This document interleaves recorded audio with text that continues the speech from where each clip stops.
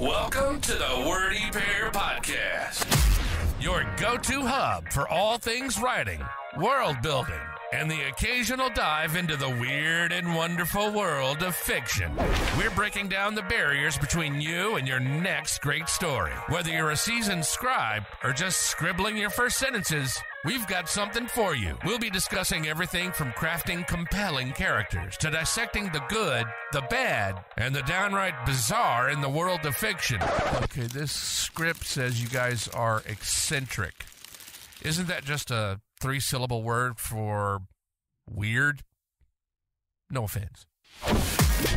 So, whether you're in need of inspiration, a good laugh, or just a couple of weirdos to keep you company on your writing journey, you're in the right place. Thanks for tuning in to the Wordy Pair Podcast.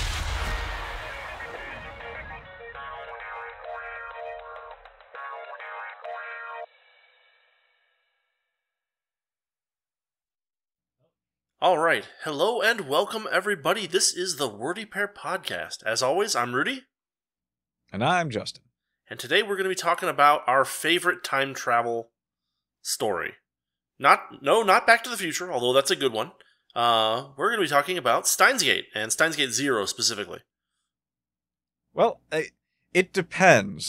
So the initial idea I had, and before I talk about that, let me just say that yes, Back to the Future is very good. It is excellent. And Steins Gate is so much better. So much better. Okay, I got it out of my system. We got did we specifically want to talk about the characters, or do we want to talk about Zero and just how good a job it does of being a sequel to a time travel story? I think both of those are good topics. We didn't really narrow it down at this point, so we can start out with the characters. That involves fewer spoilers. And then if we... Well, no, because my point is, this is going to be chock full of spoilers no matter how we tackle it. That's fair. So if we're going to get into the characters, we have to jump back to the first part and not just Zero, which means that we're basically going to be covering all of it. I mean, I'm all right with that. People who Steins Gate came out how many years ago, and Zero came out how many years ago? It's over a decade. Yeah, it's beyond its whatchamacallit, courtesy expiration date for spoilers. So and probably a lot of people who are listening to this are interested in the writing content, aspect, yeah, the writing aspect of it, and since Steins Gate is such a niche thing, they might not be interested in getting into Steins Gate at all anyway, and so we can spoil it for them because, well, they're not intending to watch it because it's anime garbage. There's probably a grain of truth to being able to get points across about writing by talking about the things one likes. So Sure. This is the best way to do it as far as I'm concerned. Yeah, of course. So once again, Steins Gate is some Japanese animation fun that we love. Well, so originally it was a visual novel. Yes, it was originally a visual novel. It's a very long one. It's got a very complicated and kind of difficult to understand method for deciding which ending you're heading to. It involves picking replies for text messages that you get from characters in the game, mostly. Yeah. And it's about time travel. It's a very fun science fiction story, and I highly recommend it. But if you're not interested in kind of that anime aesthetic, that's perfectly fine. But hopefully we can give you some ideas about how it does time travel right, how it does characters right, because it is really possible to screw up time travel a lot, having inconsistent rules, things like that. But Steins Gate does a pretty, I'm not going to say perfect, but I'm going to say it does a pretty decent job of being consistent with the rules it sets. Yeah, and not only that, but it also it closes off a lot of doors. It tries to close off any holes that the story might open as you're watching it, and there's a lot of things that happen that are kind of subtle that if you're not paying attention, you might miss. Oh wait, that's how that's why this thing worked out. Yes, or that's why this thing worked out. There's a lot of points, especially in the show. Now, just for comparison's sake, we're going to be talking about the show mostly because the largest part of what we're going to do here is talk about the way the characters are developed. Yeah. But the visual novel aspect of it, in most cases, the longer work, the written video game visual novel style of Steins Gate is the more intricate, the more detailed, and it has multiple endings, which is perfect for a time travel story. Right. Having some kind of... Because what happens in the show is essentially the hero finds the bad path, and he has to go back and keep trying until he finds the good path. Right. Which is what happens when you play through the visual novel anyway. Right. Which is what happens when you play through virtually any visual novel, but the fact that this one specifically deals with time travel only makes it better. It's one of the best visual novels I've ever played, which for anyone listening who doesn't know, a visual novel is pretty much a video game that is presented as a book with pictures and sound. Yes. But you spend most of the time reading it, and sometimes it's got a little bit of choose your own adventure where you make a selection. Right. So we're going to do the show, and the reason we're going to do the show is because it's the quickest way to talk about how the characters are developed and things that you can do with characters to develop them as you present a story. Yeah, and it's worth noting just one more time that the show only covers a small fraction of what's in the visual novel, so it's possible to start with the show, and say, ooh, I like this, and then move from there to the visual novel. This is one of those rare visual novels that actually gets localized and localized pretty decently and brought here to the US. It's actually available on Steam now these days, so, if you're looking for a good, albeit, what would you call it, rather high-level taste of what visual novels can offer, that's a good place to maybe start looking.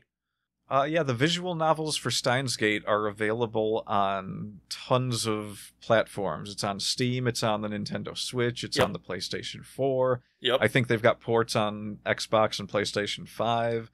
So if you're looking to get into that kind of thing, or if you are, that's where it is.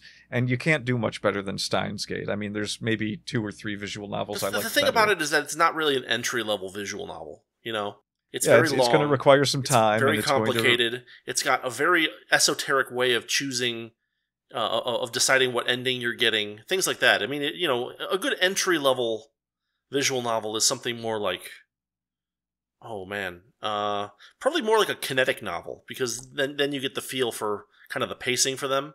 There was that kinetic novel World End Economica, which is kind of a good, entry-level visual novel. Some of the Higurashi stuff is a good entry-level visual novel because it's not trying to get you to solve the mystery necessarily. It's just a rip-roaring good story. Umineko's kind of a mid-level to upper-level visual novel. It kind of depends on how into it you get. And Steins Gate is kind of an upper-level visual novel because it's got a lot of endings and it's very esoteric. Yeah, the way that you find basically, I have never gotten all of the endings, and my plan is to just look up how to get them all, because you don't have a lot of clues as to what you have to do to get the various endings. And it's always annoying if you get a repeat ending. And there's a lot of steps, too. Yeah. I think there's 6 endings in the original Steins Gate, and I believe 4 in Steins Gate 0. Yes. Well, I don't know about those numbers, but that sounds about right. I'm pretty sure it's 6 for the first one, and there were less in the second one. Just there were only like 2 or 3 selections that actually mattered in 0 to get the different endings. It wasn't quite as intricate. Yeah. But let's jump into the show. So the show actually does a great job because it's a time travel show. Yeah. They were able to do something that you can't normally do when you transition from a visual novel into a television show, which was that they were able to put bits and pieces from all the different endings into the show, and just like give you a taste of each one without actually giving them all to you or making them definitive endings. Like, you get the good ending from the show, obviously. Right. But it's peppered with things that would have happened if different decisions were made. Right. And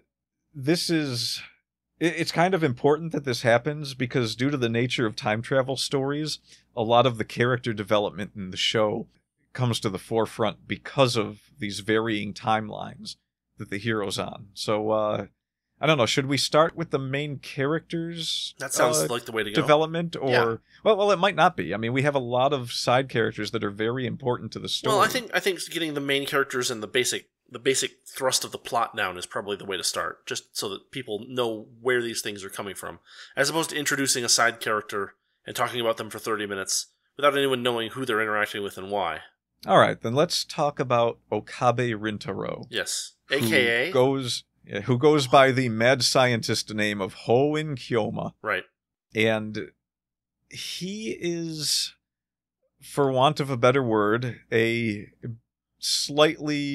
only slightly immature lead character who probably, there's in the world of Japanese animation, there aren't too many male lead characters that really have distinct personalities. Mm-hmm. And he is definitely one of the better ones. Yes. There was a period in anime history where everyone was a short, black-haired, medium-sized, average, wouldn't stick out in a crowd high school student. And Okabe Rintaro, while he does have the black hair, because, I mean, he's Asian. How many non-black haired Asians are there that aren't Russian? Right. He's a bit tall he's a taller character, which is already stepping outside the norm for that era of anime. And he's got a bit of a personality fluke that is actually a very deep part of his character. Yes. So when you're first introduced to him, I don't want to use the word slacker. That's not the right word. He's wearing a lab coat. He's like deliberately he's deliberately immature. Deliberately immature and a little bit delusional, yeah. Yeah, not even delusional, because as the story progresses, it becomes very obvious that he's not really delusional. He's got the reasons. So that's one of the cool things about this character, right?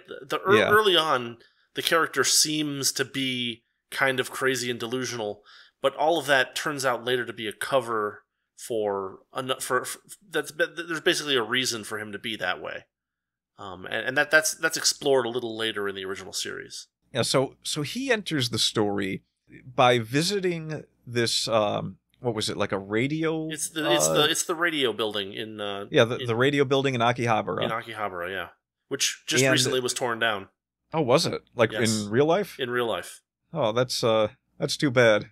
Must be because of all the things crashing into it. Yes.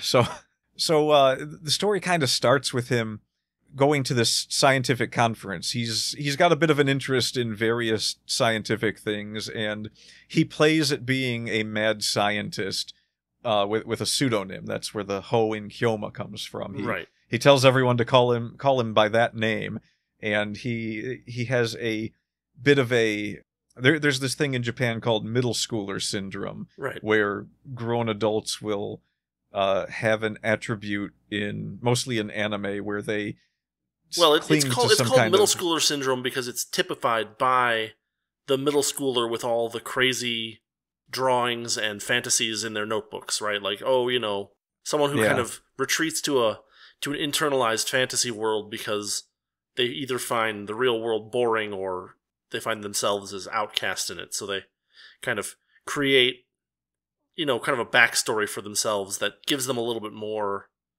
what would you call it? Like a little bit more importance to the world.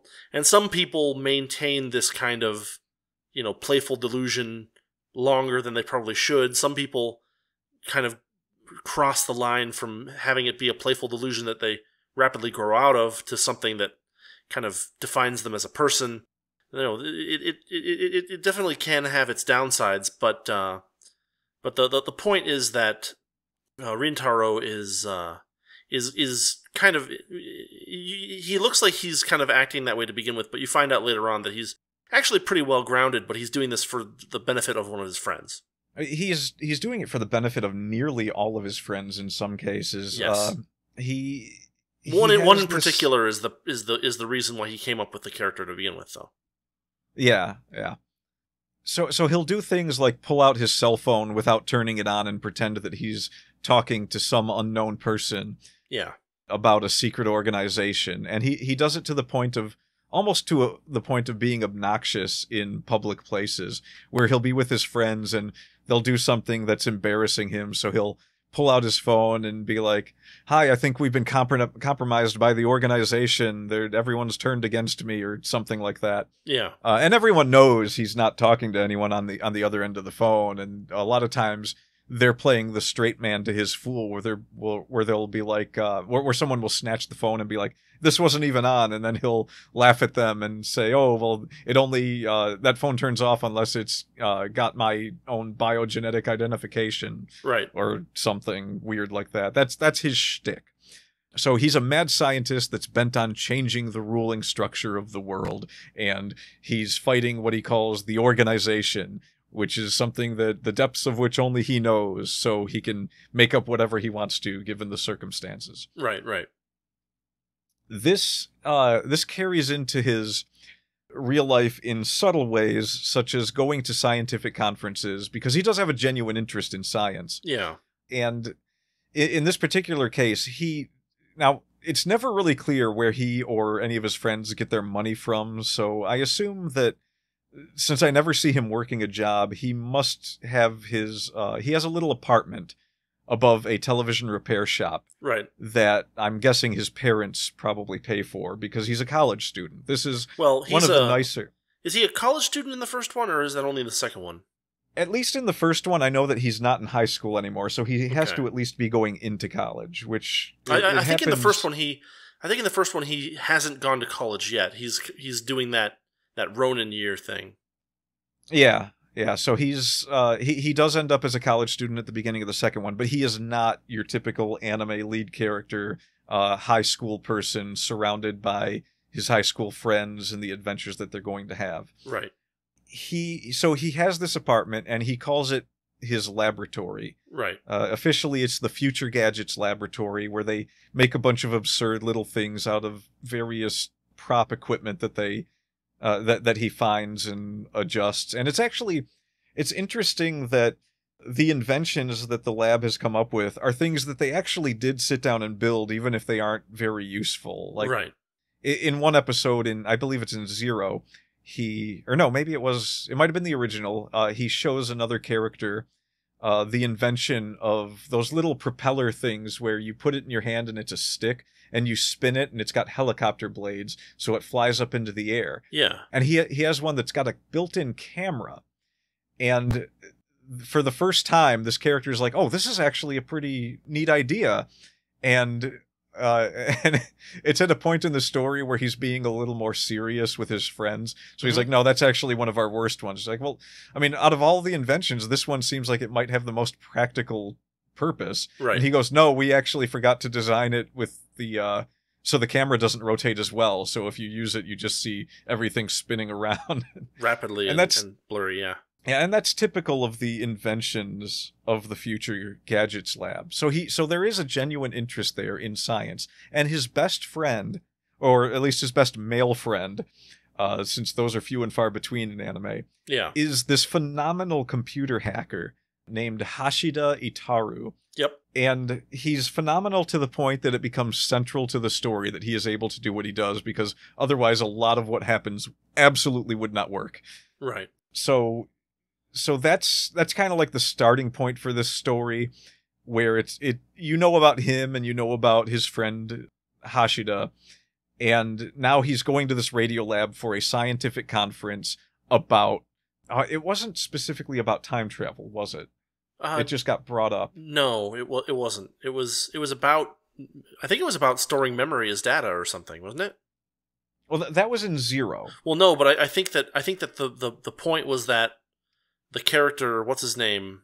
Makise Chris? Kurisa's father has taken some of her ideas about the datification of memories. Yeah. Even in the first one, I think that's still the topic, because that's how their first time machine gets made. Is it's not actually traveling them through time; it's traveling information comprising memories through time into their heads, right? So yeah, I'm pretty sure that they're talking about something like that, kind of a real topic. But then I think it's Rintaro. I can't remember the catalyst that causes time travel to come up during that conference, but it's a room full of scientists and students. Yeah. And they're being given a presentation.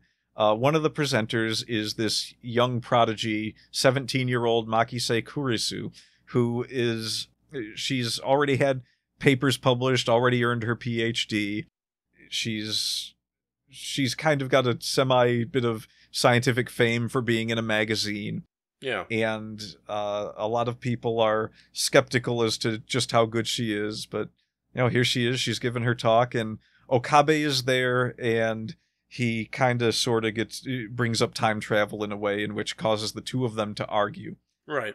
And it turns into a debate where it's interesting that Makise, she shuts him down pretty quickly in the conversation, even though he does bring up several good points that most of the other people in the room might not have been aware of. She kind of puts the kibosh on that and upsets him a little. So, he wanders off and something happens. There's a couple of events that happen right at the beginning of this story. He's there with a friend. His actual closest friend is another girl named Mayuri Shina. Right. And she goes by Mayushi all the time. So she's there with him. She's not into the whole science thing. I don't want to say she's a bimbo, but they kind of present her as that at first, which is part of the fun of the character development in this story. Mayushi is at first presented as someone who's not particularly intelligent, is kind of into collecting little cutesy things and toys. Yeah. Later you find out she's a big cosplay nut. Mm-hmm. But she's got a very soft-spoken voice. She's very gentle. She's like the kind and nurturing character of the story. She's that stereotype going. Yeah.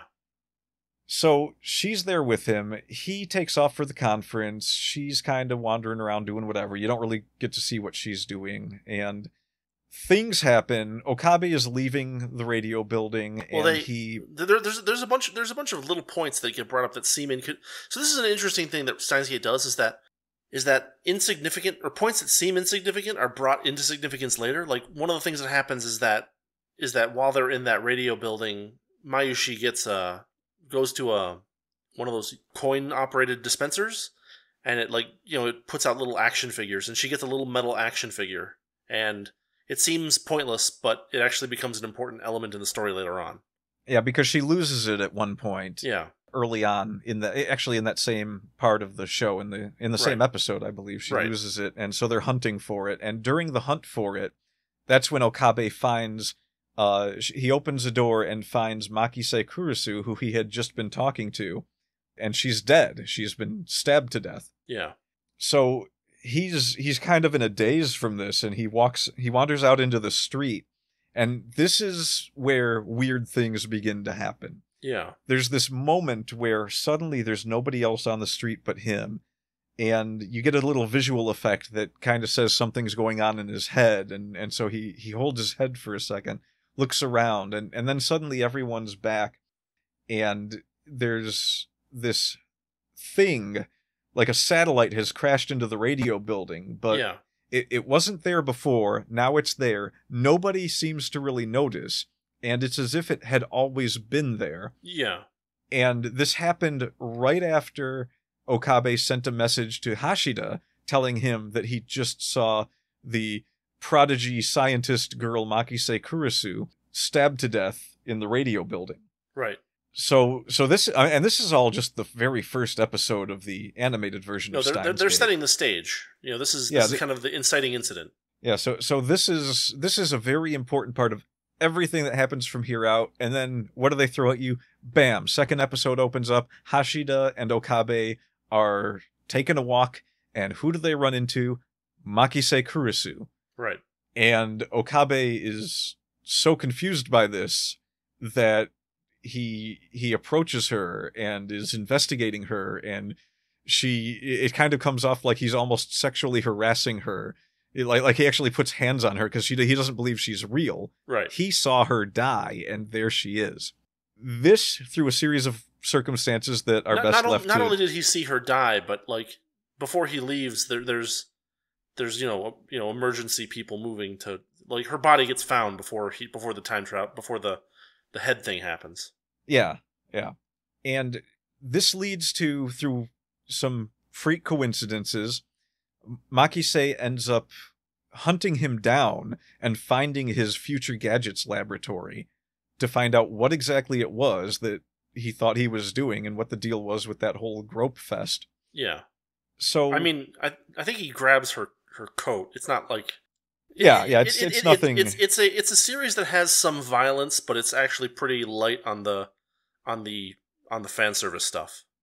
Yeah, what it all exists for is you get to see him kind of like just putting a hand on her to make sure she's real. Yeah. And so this turns into a lot of, it's kind of like comedic banter early on where Makise and Okabe they're both very headstrong. And so they argue back and forth a lot. And she almost kind of just teases him with, I could report you for sexual harassment for what you did back there. So what exactly is going on? Right. And in a way, that moment kind of leads to them becoming friends.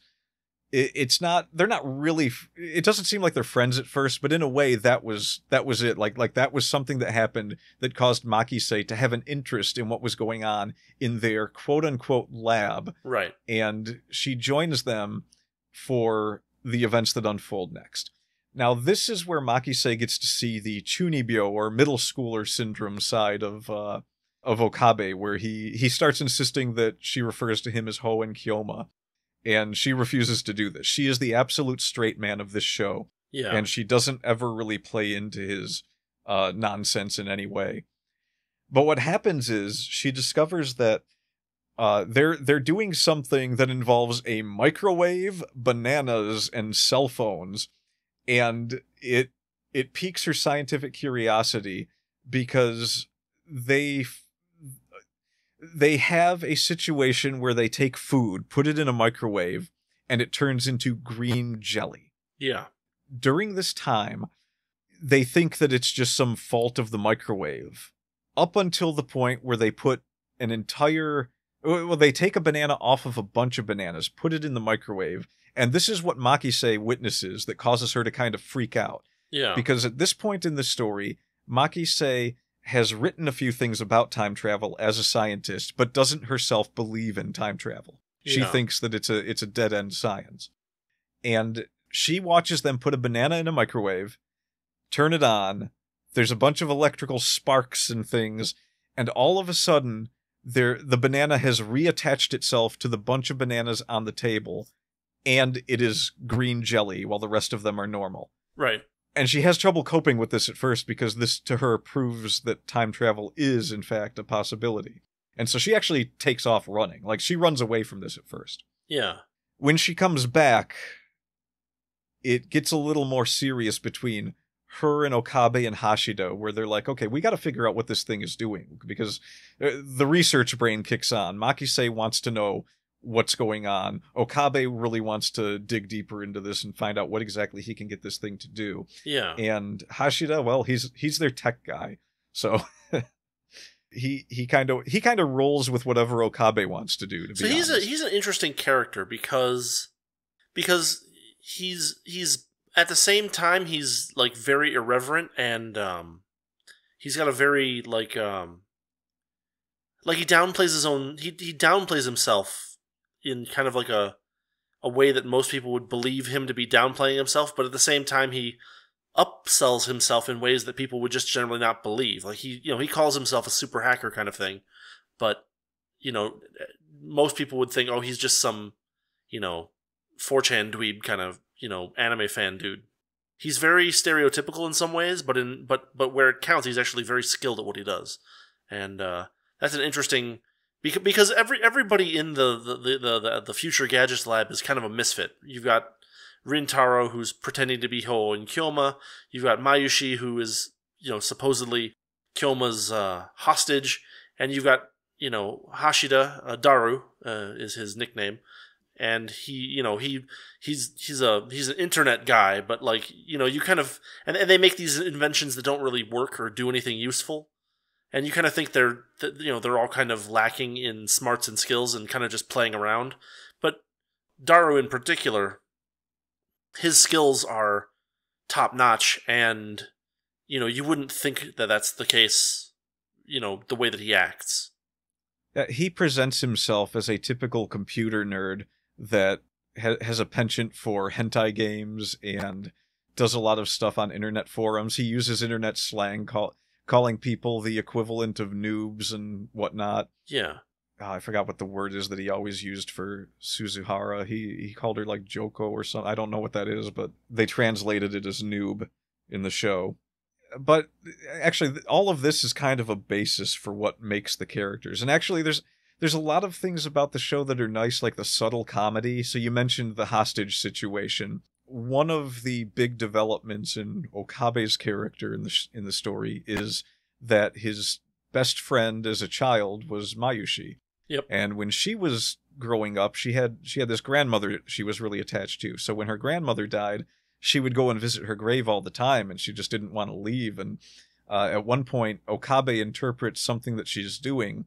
She's reaching her hand up whenever there's a lot of sunlight or anything in the sky above her grandmother's grave, and it's kind of like signaling to Okabe that she wants her grandmother to take her away with her.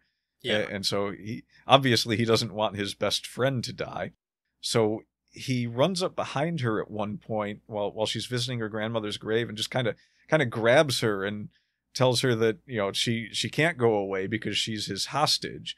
And this becomes the integral part of their relationship. So Mayushi freely tells people that she's Okabe's hostage, not always realizing that the fakeness of it between them is something that other people might misinterpret. Sure. So immediately when she tells this to Makise, she goes, "Oh no, I'm not. I'm just Okabe's hostage. It's all cool."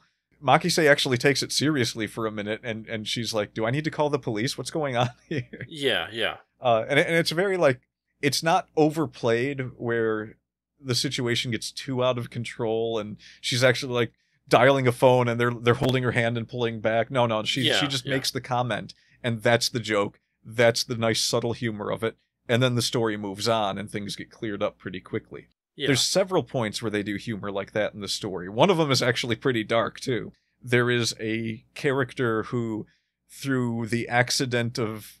Well, not even an accident. Like they purposefully find a way to turn one of the characters from male to female. And at this point, it's important to establish that Okabe is the only person who's aware when there's a change to a timeline.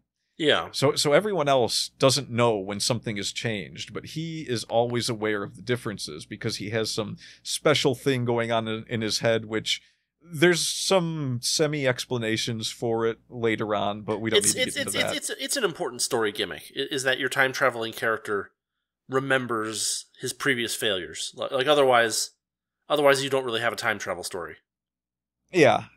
And there's a lot of tie-ins with things that happen in various parts of the story that say maybe that's not exactly what's going on, but we don't have to flesh that out too much. That's something that you want to enjoy the show, you go watch it.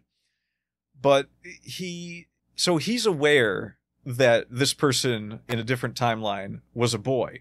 Now, the thing about him was that he was a very effeminate boy, so a lot of people mistook him for a girl when he was a boy.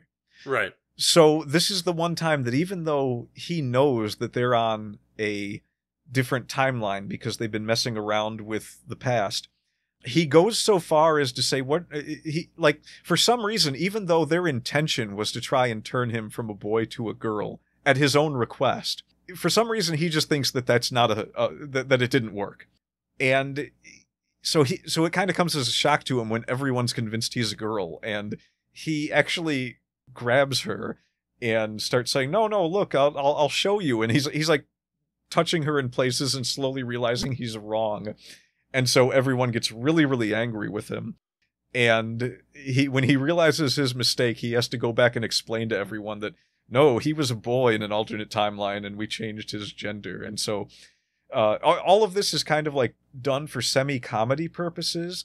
But underneath that, there's a bigger story building up, which is much more serious in its undertone, which we'll get to as we go. But we want to get back to the characters themselves. Yeah. So we've established enough about what happens at the beginning of the story to give an idea of just how much time travel there is and just, what kind of interactions some of the characters have. So the character of Okabe himself, from start to finish, he starts off as kind of a nonsensical, almost silly character who early on you can kind of tell he has certain special caring for his friends. At first he seems like a jerk because he's treating his best friend Mayushi in ways such as when she's buying that little toy, she doesn't have the money for it. So she asks him for the money. So he puts on his mad scientist facade and he buys the toy himself and says, "No, I'm going to teach you a life lesson. This is actually mine, not yours." But then he ends up giving it to her anyway. He just kind of puts on the act for a little bit. Yeah. Because you find out really quickly that this, above anyone else, he cares more about this character than pretty much anyone. And he cares a lot for all of his friends. Right. Throughout the show. So once he sees Makise Chris die, and then he sees her alive again, he's kind of just glad that wasn't a thing, but it actually doesn't occur to him for a while that anything was really the result of time travel there. Right. And actually, for most of the show, he forgets that, which becomes very important towards the end of the show. You get to see him meeting all the other characters that he interacts with. There's another female character who is this rich girl that works at a cafe and kind of is the center of what they call moe culture in the show. Mm-hmm. She's a little bit famous in the district of Akihabara. It turns out her family owns most of Akihabara, according to the show.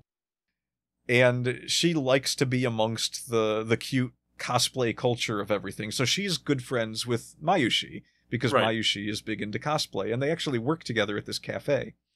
That character in particular, what was her name? Ferris. Yeah, Ferris. Well, that's her nickname. I can't remember what... Was it Risa? Then they call her that 99% of the time. Yeah, they call her Ferris most of the time. We'll call her Ferris.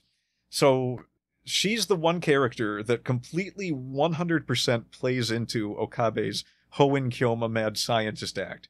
Yeah. She'll actually make bombastic claims of her own when they're talking together about how she's worried about the organization encroaching, and she plays along with him, essentially. Right. So when those two go at it, she actually might be the worst one between the two of them, because even in the moments where Okabe gets serious, she sticks to that whole shtick. Yeah. And especially in the moments where Okabe starts to show a bit of sadness or trouble in what he's doing, she will try to draw him back into a happier side of himself. Yeah, right. And she does this to the extent that, once you reach the sequel, when they get into Steins Gate Zero, you do get to get a glimpse of them in the far future, where really bad stuff has happened. In one instance, World War III has broken out, and in another instance, the equivalent of CERN, spelled with a C instead of an S in this universe. Other way around.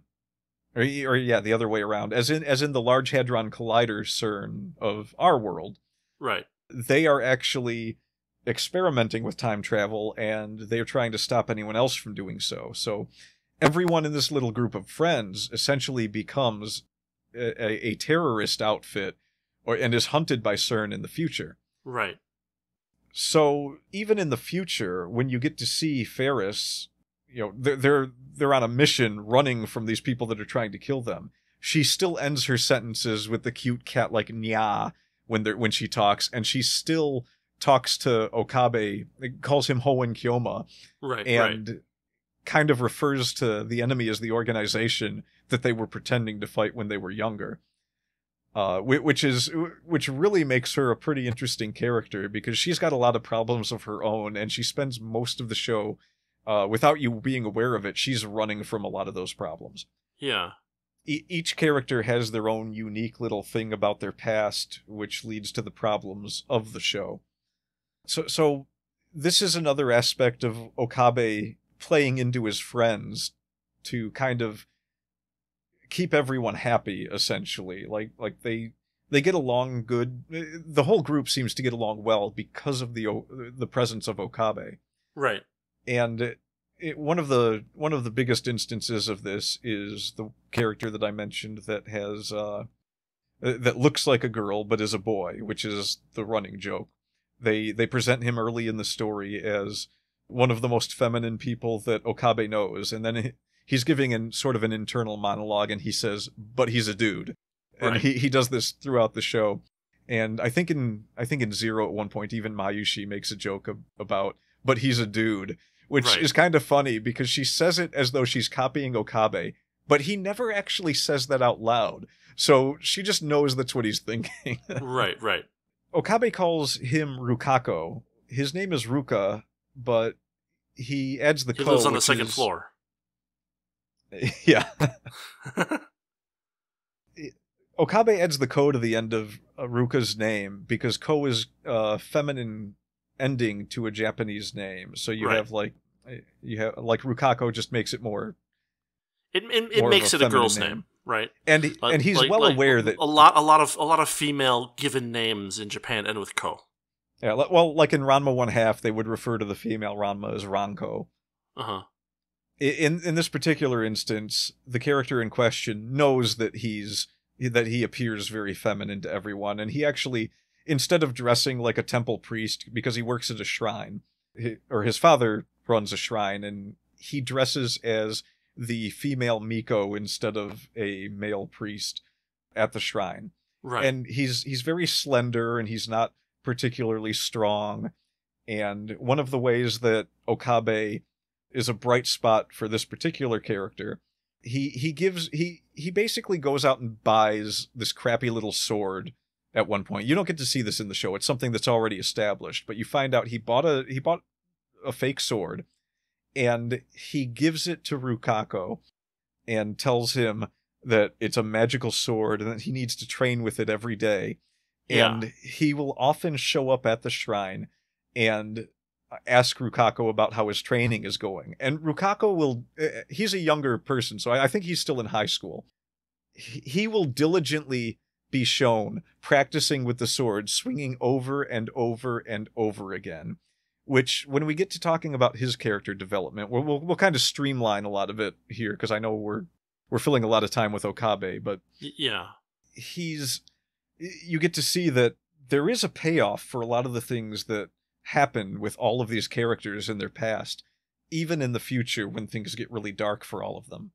So, essentially, to kind of speed things up here, Okabe realizes he can travel in time. They experiment with the time travel, only to find that something goes horribly wrong, and they end up trapped on a world line where Mayushi's death is fated and a certainty.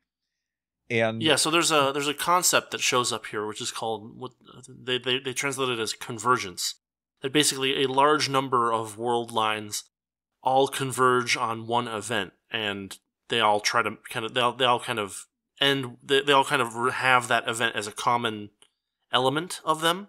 There's a tool that they have that kind of tells them a number that describes the world line that they're in, and if that number is below 1, then they're in one set of world lines that has this death of Mayushi convergence, and if they're above 1, then they have a non-Mayushi death convergence happening. Yeah, and the convergence meter that they get actually comes from another character who is easily my second favorite character in the show.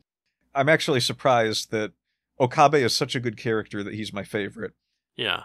There's a lot of shows where the main character is meant to be the best one, but you've got a whole lot to pick from in this cast, and yeah, the top 2 characters for me were definitely Okabe and Suzuhara.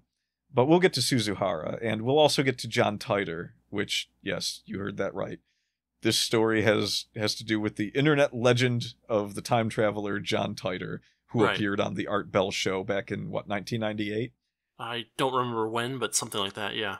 Yeah, so this show actually ties into several internet conspiracies, and it's a fantastic job they did of tying all the events together. Like, they used real timeline stuff that happened back right before around 2000. They kind of based the story around those events. But Okabe is the only character that can really tell when time has changed. And so he's the only one that knows when the number is different. Because to everyone else, it's just like, that's the number it always was. But if he goes to a timeline that's different than the one he's on, he sees slight changes in the number. It's a single digit at the beginning with a long decimal afterwards. And it's usually the decimal that's changing. And he has to get it to change on the full number to really make any sort of proper divergence happen where they can escape the timeline that forces Mayushi to die. Right. Now, at first, he thinks that she dies and he's going to go back in time and save her. They built a contraption using Makisei's specialty was neuroscience, and part of the story, as you mentioned at the beginning, revolved around her figuring out a way to capture data from a human brain. And then they used the time machine, which they had figured out how to send emails to the past. They used the time machine to compress data from the human brain and send it back into the past version of a person so that they have their future knowledge. So it's not really that the person is time traveling, it's that the data that's in their brain is time traveling. Yes. It's an interesting idea because it sidesteps a lot of the problems that, like, a lot of the time paradox stuff, because there's never actually a second version of that same person in the timeline. There's an exception of this that comes up later on, but the idea is that they're just sending memories back through time. And they have, like, there's a few interesting rules, like it can only go back so far. I think it's like 2 weeks or something like that. I think it was 2 days. Is it just 2 days? Okay. Yeah, it becomes 2 weeks later on for Steins Gate 0. We're still in the initial Steins Gate here, so Makisei figured out a way to help her. Between her and Hashida, they figured out a way to develop this machine so that they could send an intelligence back in time. I always thought it would make an interesting side story if they, because they never actually do this in the show or the visual novel, I think, but given that they're just sending data back, I thought it would be funny if they had a side story where one of the other characters picks up Okabe's phone when it rings, and he ends up in someone else's body, but they didn't do that one. That would be some good fan fiction. Maybe I'll make that happen sometime. He goes back in time and tries to prevent her death by, shifting the players around so that they can't possibly be where she dies, only to discover that no matter what he does, somehow Mayushi dies. She gets pushed in front of a train, she has a heart attack, she gets shot, she gets stabbed. All kinds of stuff. Just every horrible thing that you could ever imagine seeing happen to your best friend, Okabe is forced to witness. And this is where his character growth really starts to get both dark and pretty deep, because you get to see the extent that he's willing to go to, not just for Mayushi, but for any of his friends. It becomes very important later on that he's not just doing this for her. He is more willing to sacrifice himself than anyone else in his friend group, to the point at which at one point he sort of gives up. And he decides that he's just going to keep reliving the same 2 days over and over again so that nobody ever dies and they stay happy. One of the other characters is... Well, I guess we have to introduce her properly now.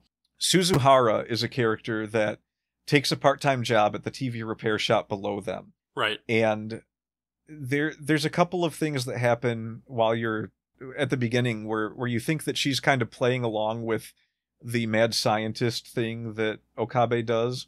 Yeah. And like this for like 2 or 3 of his little antics, you see her play along and you're like, oh, okay, she's kind of like Ferris in that sense. But then she starts saying things that give you a clue that something else is going on with her, right up until the point where she meets Makisei for the first time, and she's immediately on the defensive. And for anyone that's watching it, I think most people at that point realize that something is going on with her where she's aware of something about time travel. Yeah. And just because there's no reason for her to make something up like Okabe is doing. So when that moment happens, almost like my immediate thought was, oh wait, she knows something about the time travel. And later in the show, when things start to get really out of control, she has to confront both Okabe and Makisei and bring them to the radio building where the satellite they've got that satellite that crashed into the side of the building. It's just sitting there. Nobody's doing anything with it. Right. And she brings them there and she tells them, well, that's when she pulls from her backpack the device with the numbers on it and gives it to Okabe. And he's like, well, what is this? She goes, that's a divergence calculator, so you can tell when the world line is shifted. And he goes, well, who built this? She goes, you did. Then she tells them that, well, she brings them up to the satellite that's crashed and tells them this is her time machine. She is from the distant future where all the dystopian stuff has happened. Right. In this particular instance, it's CERN has taken over the world using time travel, and they're trying to eliminate all of the threats. And she tells them that she is the time traveler John Titor, which these characters had mentioned early on in the show. Okabe was on the internet boards discussing things with John Titor at one point, and he knew all about the things that happened in 2000 where John Titor appeared on the Art Bell show, claimed to be a time traveler from the future, told this wild story, and opened the forum for people to ask questions. Well, it turned out it was this little girl that was working part-time in the TV repair shop underneath him all this time. And she knew about all of these characters, which is where you start to see how they're all tied in together. So it's important just to know that that's who she is, because you end up with Okabe trying to repeat time over and over a la Groundhog's Day, only for her to confront him at one point and tell him, hey, you're looking really tired, and I've seen this before. And so she tells him she can recognize when someone has given up hope and is trying to just relive the same time periods over and over again. She goes, she basically stops him. Now, this isn't in the show. I realized this rewatching the show recently. I don't know why I thought it was in the show, but in the visual novel, you get a whole scene where she stops him and says, how many days have you repeated? And he can't even give her a count. He's been doing it so long. Yeah. And so, she tells him, you have to stop doing this. You're going to destroy your own mind. Right. And she can't really stop him because she's not the one that can tell when the future changes. She's just like, you have to do something about this, because I'm not even going to remember that we had this conversation, and it's just going to get worse for you. Right. And, she gives a few brief stories about people she'd seen try this before, and it always ends up with them going insane. Yeah. So that's actually one of the endings to the visual novel, I believe, is that he just decides to keep repeating the days. But, skipping all that, this gets painted very briefly in the show, where he kind of drives himself crazy, repeating the days over and over again till he just can't take it anymore, and he has to approach Makise, who over the course of the show, they went from kind of butting heads all the time to working together to solve a lot of problems. You get to see it's her ideas about digitizing human memories that is the basis for their time machine. So she starts out very skeptical of them, and then later on, when push comes to shove, she works with them, and they accomplish a lot of things together. And one of the greatest moments in the show, as far as Okabe's character development, it's more about what you don't know than what develops with his character. For instance, when they're coming up with the idea for sending the emails to the past, it's actually, they're all sitting around talking about how they can experiment with this, and Okabe is the one, much to even Makise's surprise, that, I mean, he has a stroke of genius about sending emails to the past, and he even has another stroke of genius later on, which I can't quite remember how it played out. Yeah. But he kind of sparks the idea for sending someone's thoughts back in time.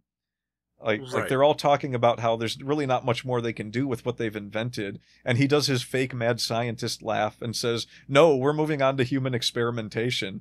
And Makise is just like, "What?" And you almost get a sense that Makise is the scientific genius of the group, but Okabe is not anywhere near normal. He is quite above average, and probably an equal genius in his own right to Makise Chris, who is both a genius and very well trained in her science. Right. So they kind of work together well, even if they're butting heads, just because they both have this tenacity for, learning something new, or just just delving into anything that they can't explain and trying to figure it out. Right. Further development of Okabe comes from just how quickly he ingratiates Suzuhara into their lives, even after he finds out she's a time traveler. What ends up happening is, after going crazy for a while because he can't save Mayushi, Okabe approaches Makise and he's like in tears, and she's like, "Look, I'll help you. I know we butt heads all the time, but she offers to do whatever she can to help." Yeah. And he tells her about Mayushi constantly dying. So she works out that, well, wait a minute, we sent all these emails to the past. Maybe what we have to do is reverse these emails. Right. And for the sake of brevity, we won't go too much into the detail of the emails, but one character, Rukako, wanted them to send an email to the past because he got tired of being looked at as this very effeminate boy, so he got them to send something to the past to convince his mom to have a different diet because he thought maybe she would have a girl instead. And so he does end up being a girl. Ferris, her father died when she was younger, and she wanted to fix that, which is one of the strangest things that happens, because at one point they're in Moe culture Akihabara with all of it. Akihabara is a real place in Japan full of a lot of like nerdy stuff, essentially. Yeah. It's nerd central. Computers, anime. It's just a whole section of Tokyo that's full of renowned for this kind of stuff. It's renowned for it. Very, very anime culture kind of thing. And her email was to send a message back to save her father, which causes Akihabara to turn into just a normal town because she ends up spending time with her father instead of redecorating the city, basically. Mm-hmm. I can't remember who else. There's another character whose email was... Well, we'd get too deep into the story if we went off in the whole IBM 5100 thing, so... Yeah, there's a lot of really neat little details that are like callbacks to real things, or, you know, stuff that happened in the past.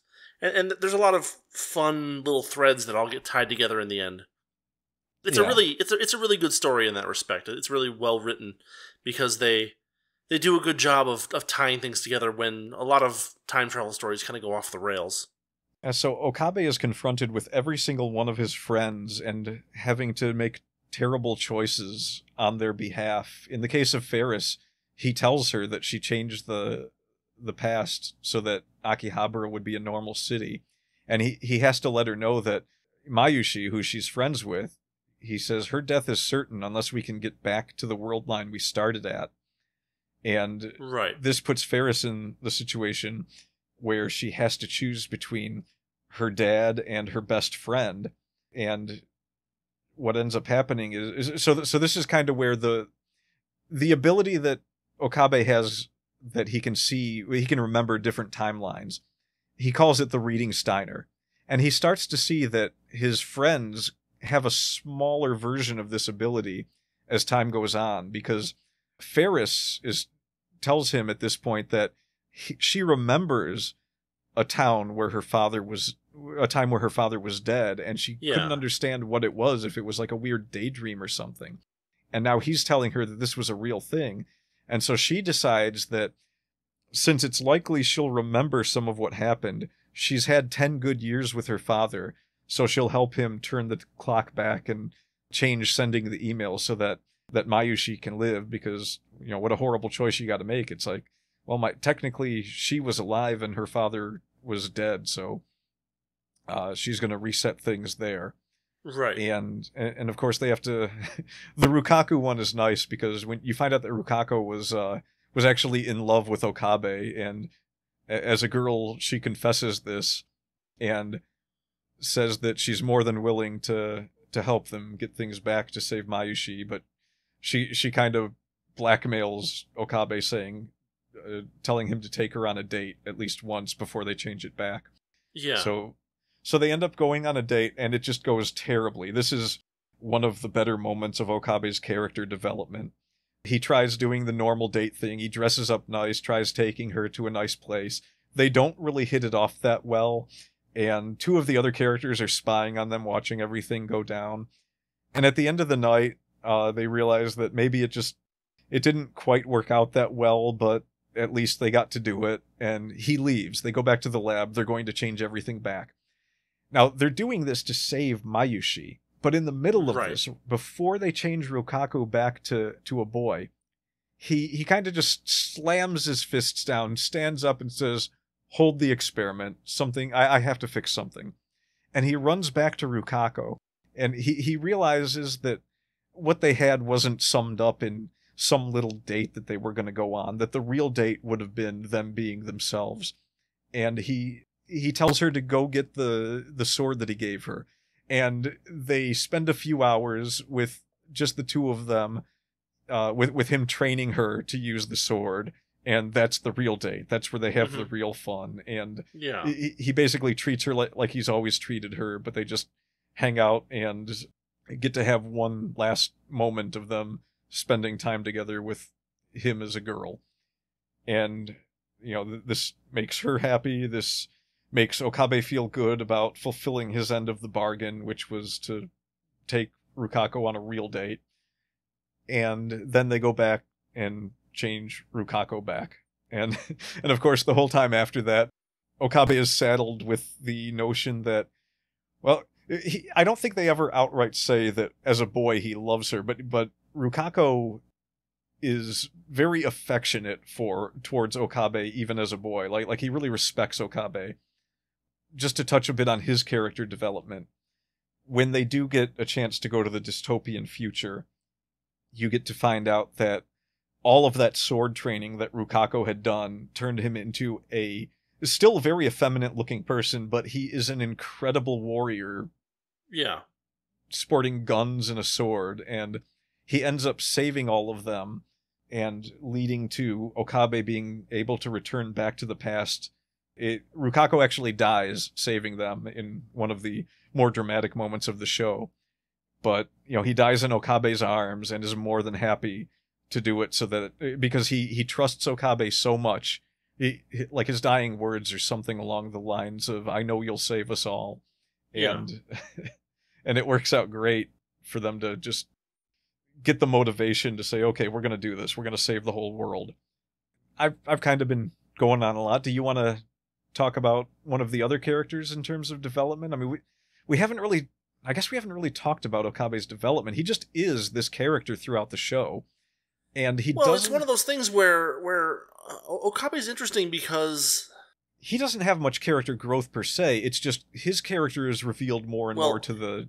He has the character growth that he has,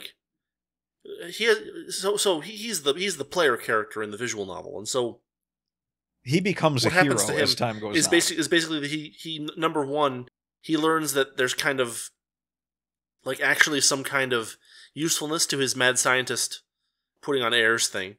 He gets traumatized from the pain of going back through the same couple of days over and over and over again. In Steins Gate Zero. So the interesting thing about Steins Gate Zero is that it doesn't start from the good ending of Steins Gate. It starts from one of the bad endings.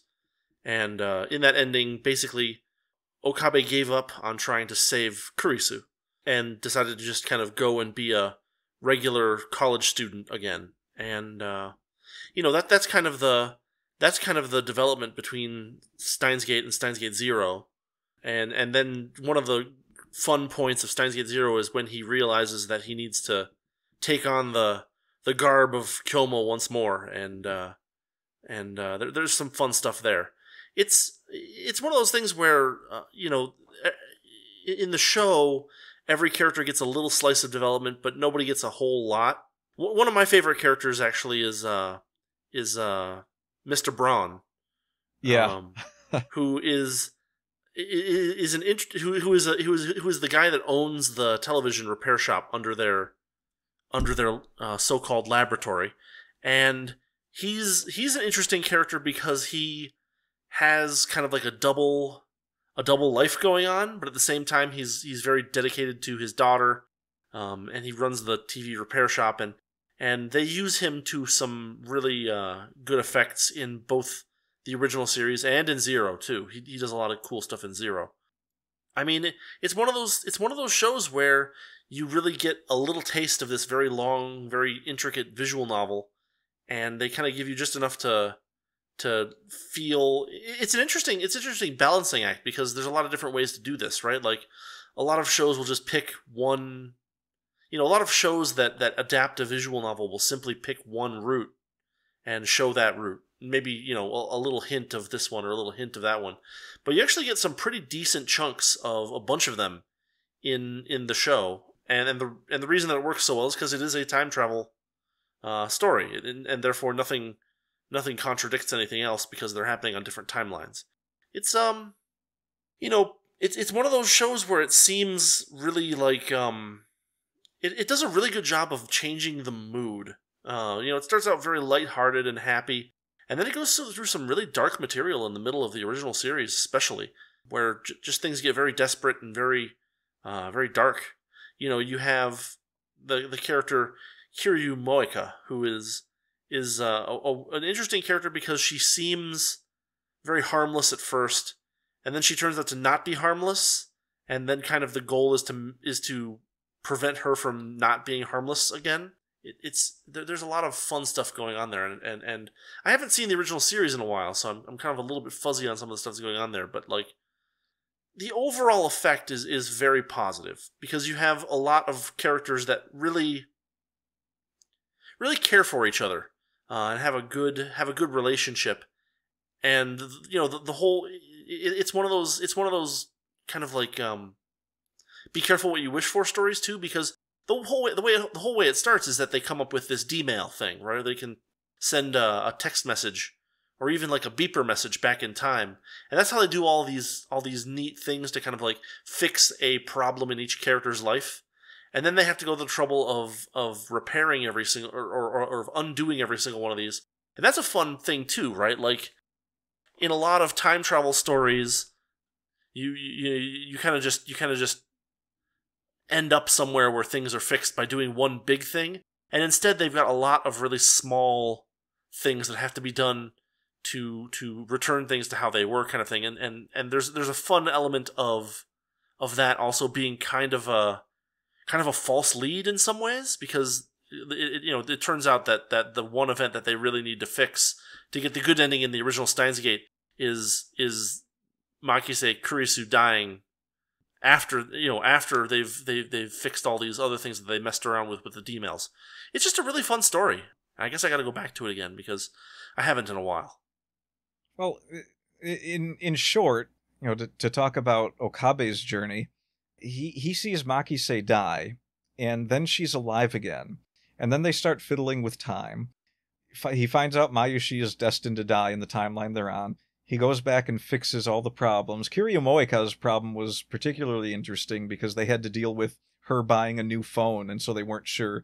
They didn't know what she sent back through time, so hers was particularly tricky for them to deal with. And it actually, she's a semi-bad guy in the show.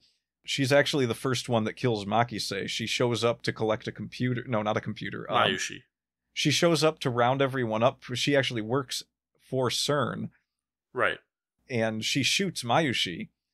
And when they go back in time, or when Okabe goes back in time, he actually, on one occasion, he shows up and sticks a gun in her back. Well, not a real gun. He's like faking it, but he essentially tells her that he traveled back in time and he needs information from her. And at another point, he goes back in time when he's trying to fix her email. He actually attacks her to get her phone, and he's kind of got this he does this dialogue about, he doesn't really have much sympathy for her because she shot Mayushi. But after he says that to the viewers, he kind of backtracks on that because she's a mess of a person. She thought that she was doing something for someone who really cared about her, only to find out that she was being dropped like a bad habit at the end of it. Well, this is another element of kind of like toxic Japanese culture that gets dealt with in this show, where some people end up in very isolated and they kind of retract inside into their what's it called, like a hikikomori or a NEET kind of thing, where people will withdraw into their own little shells a lot. And this is a common topic in a lot of things, and she's one of these characters that kind of did this, and because she's so desperate for a human connection, she kind of picks up on the first thing that she's vulnerable, and that makes her both sympathetic, but also a very very manipulatable character. Well, it's not. She's sympathetic, but she's manipulatable to the point of doing great evil. Yeah, I mean, she's an absolute monster when it comes down to it. At one point, Okabe asks her, if this person asked you to kill someone, would you? He already knows the answer because he witnessed her shooting Mayushi, but she looks him dead in the eye and says, yes, I would. I would do anything for this person. And that's the person that lets her go and just cuts her off completely. And she freaks. She just loses it. She's like crying on the floor, and she's desperately sending messages to this person who is not ever going to respond to her again. Okabe has to steal the phone because he's trying to figure out what message she sent. He ends up telling her, look, I'm a time traveler. I watched you kill yourself 3 days from now. I'm your only hope of fixing this, because if I don't, you will kill yourself. And he ends up getting her to calm down a bit, but she absolutely freaks out. Like, he takes her phone and runs out of her apartment. He's holding her door closed. She's throwing tables at the door. She's kicking the door. She's just screaming at him.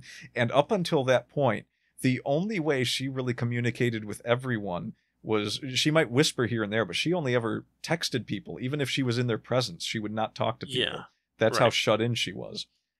Which, that covers a lot of her character development. I mean, her whole thing is that she's interesting because in the good timelines, or even in like the semi-good timelines, she hasn't done anything wrong. And so one of the aspects of Rintaro's character is that he remembers seeing her do these horrible things again, and it traumatizes him to the point where she shows up in Steins Gate Zero, and he's like, something bad is going to happen. Something bad is going to happen. Something bad is, and of course something does. But like the point is that like she's never actually in the timeline that they're in. She's never done anything to harm anyone, and yet at the same time, she's the source of this terrible trauma for Rintaro, and she's a legitimate potential source of danger in the future. And we as the viewer or reader we know that, and so there's a fun emotional thing there of like, what do you do with a person who isn't bad yet, but you are pretty sure is going to become bad later on if something isn't done, kind of thing. It's a fun archetype to play around with. Yeah, in Moeka's case especially, it's interesting that you start off watching Steins Gate Zero after knowing what she did to Mayushi on a different timeline in the original show, right? And that is Okabe's first reaction is, what is she doing here? I can't trust her. And then we'll get into Hashida in a minute, but because of the kind of work Hashida does that you never get to see in the show, he actually has connections to Kiryu Moeka in Steins Gate Zero, which surprises Okabe because they hire her to help track someone down. Yeah, and there's kind of she's kind of, you feel like she's this sort of Damocles that like she's gonna drop at some point. And you just know it, and so that adds a lot of really good tension to the story, because you're not sure how things are going to go down, but you know that things are going to go down. Yeah, and Okabe doesn't really tell Hashida what she did in another timeline, but he does tell Suzuhara, which I guess we can well, let's get one more thing out of the way. So yeah, so essentially in the original Steins Gate anime, Okabe becomes this character who is willing to do anything to save his friends, and he, even if he goes a little mad, he in the end does everything possible to get the best ending, we'll say.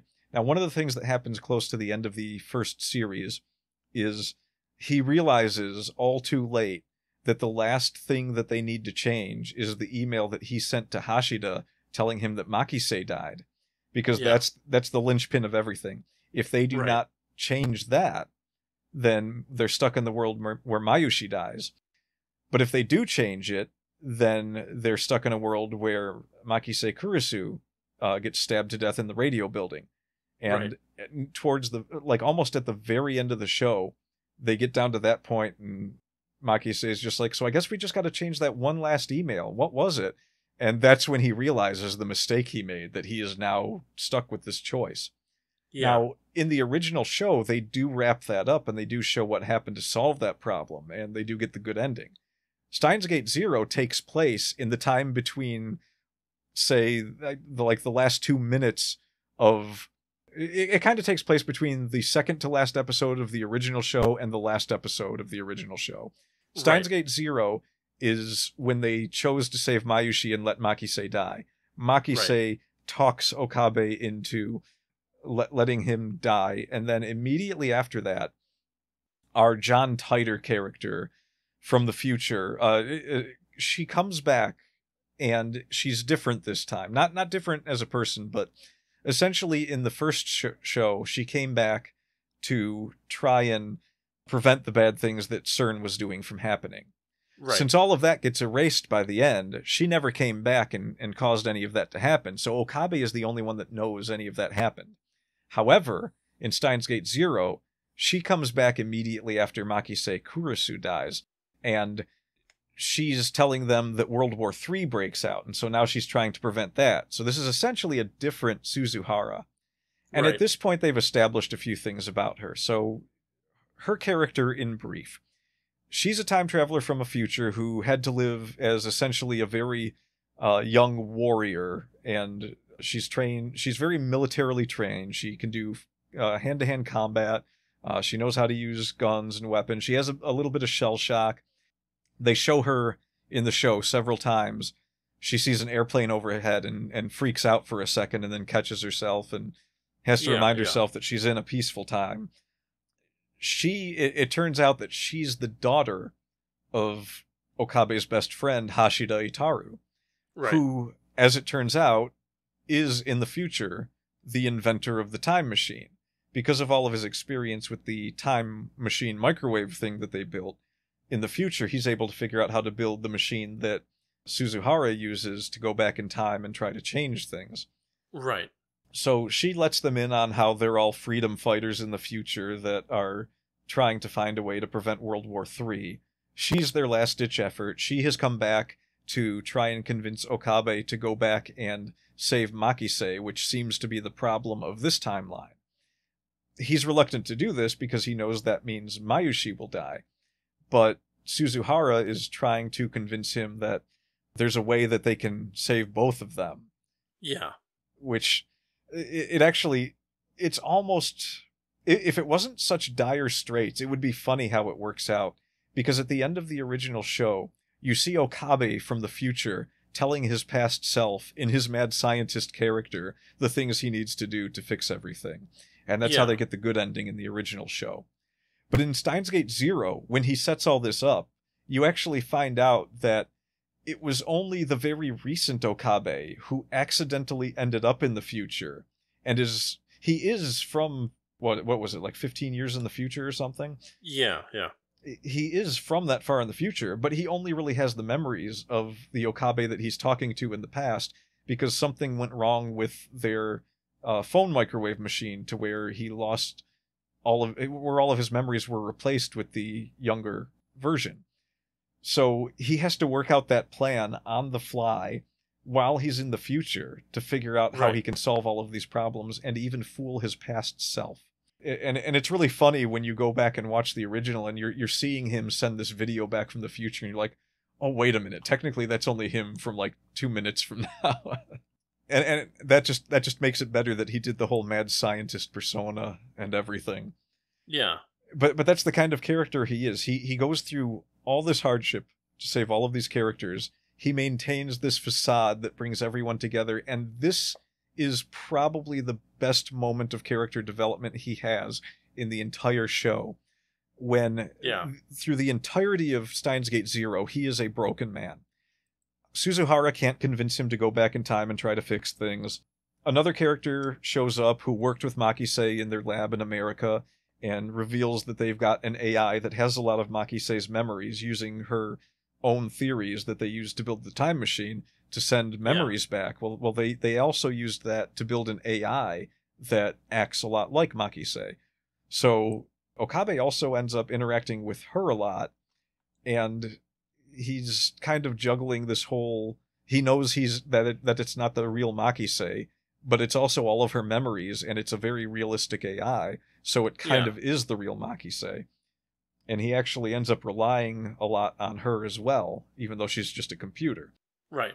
This dynamic kind of sets the stage for him really wanting to do something to save Makise in the end, and what happens is Hashida, his friend, from the start of Steins Gate Zero, all the way up until nearly the end of the show, he's saying that we just need Ho and Kyoma to come back. We need Okabe to be himself, is what he's really saying. But what he says is they need the mad scientist that he pretended to be to come back, because in a way that is the real Okabe. That's when he is at his best, when he's putting on the facade and trying to show everyone that, he can make it through these problems, and by putting the act on, he's in full control of himself and he's ready to do what it takes. And at one point, after he visits the future accidentally and has to continuously use the phone microwave contraption to go back in time 2 weeks at a time to get back from the future all the way to his past self again, which means that he has to see a lot of what happened in the future each time he goes back. Yeah.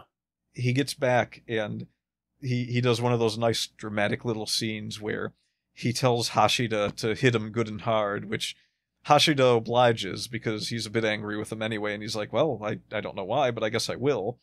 Yeah. And that's when Okabe wakes up and says, I just needed some sense knocked into me, and he starts putting on the Ho and Kyoma act again. And that's when in the show that you kind of get this sense of, well, now it's on. Now he's going to solve this problem, because this is where he has come into his full self. This is where he becomes the hero he needs to be to save everyone, including Makise, who has been left at the wayside as a corpse this entire time. And Okabe is not going to put up with it anymore. He's going to save her. He will do whatever it takes, no matter how long it takes. His own words, nothing else matters but saving all of his friends. And that is the culmination of his character. Yeah. It doesn't get much better than that for a hero's journey, and the fact that he has to do this all within his own mind most of the time is what really makes it kind of exciting. It is an incredibly good feeling to get to the stage where you get to see him, because you watched him do it the entire time in the first show. And for almost the entirety of Steins Gate Zero, he has thrown Ho and Kyoma away. He is just the broken man who is going to college and is meeting people who once knew Makise and kind of having a bit of heartbreak from it. Yeah. But when he gets a glimpse at the future and he realizes all of the things that it really is Rukako's death that cements it in him. When he has to watch what happens to all of his friends in the future, and he gets an opportunity to go back and fix things, that's when he finally decides, and that's when Hashida is there when he becomes the mad scientist again. And I think it's what's her name? Maho, the other scientist that knew Makise and was kind of a competitor with her, and also her. Right. Yeah. So Maho is there when he becomes the mad scientist again, and she's like, "What the heck is all this about?" And Hashida's like, "No, you don't understand. He's going to save us now. He will solve these problems now. This is exactly what we need. Yeah, this is what we need to solve this." Because he does. He solves all of these problems. Like, in the first show, he gets a little help from Makise, but he essentially solves all of the problems using his own wit and intuition. And for as much of a dope as he might act like with the mad scientist act, you get a sense of him actually being a really intelligent person from what he goes through. Sure. And Hashida as well. So the whole thing about them working together and building this time machine, only to find out that the girl that came back in time pretending to be who was John Titor, one of her other missions when she came back in time, her personal mission was to try and find her father, who she didn't know from in the original show. In Steins Gate Zero, she knows who her father is, so they wrapped that up pretty quickly. But in the original show, she came back and wanted to try and meet her father, and she missed her opportunity. And just to give you an idea of, again, the lengths Okabe goes to, he actually uses the time machine to make sure that Suzuhara doesn't leave the current timeline without getting a chance to meet her dad. And they kind of solve a mini mystery in the middle of the show where they discover that Hashida, the super hacker who hacks into CERN and uses their computers to figure out how to get their time machine working, he is Suzuhara's father. And during the course of the two shows after they learn that fact, this becomes the one character who, for the most part, Hashida, he does that whole act of being a computer nerd, and he continues to do that. His character doesn't change too much, but you kind of get to see a little more about how much he does for all of his friends and how much he cares, because he ends up making a replica of a button that Suzuhara brought back from the future, just trying to make her happy because she said she got the button from her dad. And so he figured if he could at least bring her a button like that, and I think he was going to tell her a bit of a lie or something about how he found it to give her, just give her some closure. And in doing so, it turns out that he was the original creator of the button that ended up being given to her.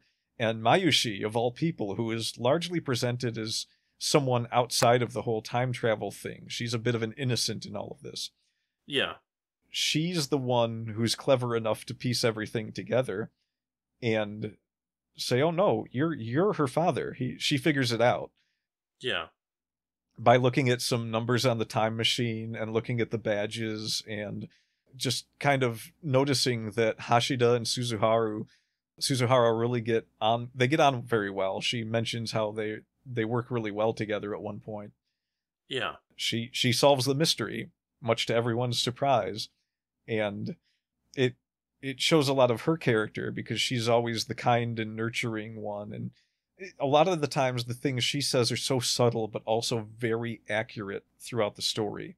Such as when she tells them when they're messing around with time travel, she says things like, I kind of don't want you guys to really do this, and I'd prefer if you didn't do anything dangerous. She ends up being spot on with some of the predictions that she makes. She mentions things in roundabout ways, like how she thinks it's really sad that going from one timeline to another, you're erasing memories that people have with one another. And she just finds that really sad. And that is a lot of where the sadder parts of the story come from, is that a lot of people don't remember things that happened. So her character and Hashida's are, again, you get little bits and pieces about them as time goes on. Like you learn that in the future, Mayushi adopts a child to save her during the war. And, she essentially is the same kind of person in the future that she is in the past, but she also knows about all the time travel stuff pretty thoroughly by then. And so she actually sends this other girl back in time with Suzuhara to try and save them both and give them both a chance at being happier and trying to change the future. You don't get too much out of Mayushi. For as well developed as she seems by the end of it, you really only get her interactions with Okabe, where you learn that she loves Okabe, and she's aware that Okabe's really in love with Makise Kurisu, and she finds it really sad that, she feels like a burden throughout a lot of the story. She feels like she lived, and because she lived, she could only live because Makise had died, and so it's her fault that Okabe is burdened with that, because if she had died, then he would have been able to be with her. But she's so selfless that it's almost not even an afterthought to her that he would also be in just as much pain losing her as if Makise lived and she died. Right. She's not even aware of all the times that he had to watch her die until much later in the show. And once that happens, she realizes she actually is a lot like Okabe in that sense. When she realizes that he went through this torture of seeing her die over and over and over again, and was willing to sacrifice Makise, well, wasn't really willing to, but had no choice but to sacrifice Makise to keep her alive. She kind of takes matters into her own hands and finds Suzuhara and says, look, we need to put a plan together to save everyone because he can't do it. He's not in the right place. And she comes up with a pretty decent idea. So this whole time you're watching, you're thinking that she actually talks about herself like she's not one of the intelligent people in the room, but she's actually, just by the way she figures things out and the things that she comes up with on the very rare occasions, you see that she has a lot of insight and forethought and is an intellectual equal to the rest of them. Yeah. And that's kind of a large part of what makes up Mayushi. You know, they're childhood friends too, so there's a lot of that going on. It's really well fleshed out in the visual novel. I'll leave all of that stuff out for anyone that wants to do a good bit of reading. They do a lot with Mayushi and the time travel that just that's probably the biggest thing that you never see in the show, is the stuff that happens in the past with Mayushi and Okabe, especially when they're kids. They mention one part of it very briefly, and they don't give you the connection that ties it together that the visual novel gives you. Something about Okabe being really sick when he was younger, and it's kind of described as the same thing that happens whenever his reading Steiner effect kicks in and he realizes that timelines have changed. So you know at some point when he was a kid there was a timeline shift, but you don't actually get to know what happened in the show. They explain it in the visual novel. And in the movie. Yes, and in the movie as well. The movie covered a bit of what happened in some of the alternate endings, I think. Right. Hashida's growth was essentially one of... His is the funniest growth, maybe, because most of his growth is, okay, he's just this guy doing really crazy hacking stuff, and he's really good at it, so you have to assume that he's trained for a lot of it. As the story goes on, especially in Steins Gate Zero, you find out he's got all these other jobs that he does, hacker-wise, that he doesn't talk about, because most of them are probably not on the up and up, legally speaking. When he hires Kiryu Moeka, you find out that he actually knows her because she was the one person that was able to track him down in all of his hacking stuff, which is quite impressive. So they don't hit it off in a romantic sense, but they hit it off in a, oh, we're both good at what we do kind of sense. Yeah. So he's got like, Hashida has apparently throughout Akihabara and Tokyo several different places set up where he can hide and do his hacking thing, and he has escape routes planned and all this other stuff in case he ever gets caught. You learn all this extra stuff about him, and it's just like, oh, this guy actually has this whole intricate network of things going on. And for most of the first show, all you saw was him sitting in the dumpy lab, being a dumpy person and talking and making lewd jokes, essentially. In a goofy voice. Yeah, and he loses the goofy voice in the future. When you get to see him in the future, he's much thinner, he's in better shape, he doesn't make as many of the jokes, and he talks in a much more normal voice. Right.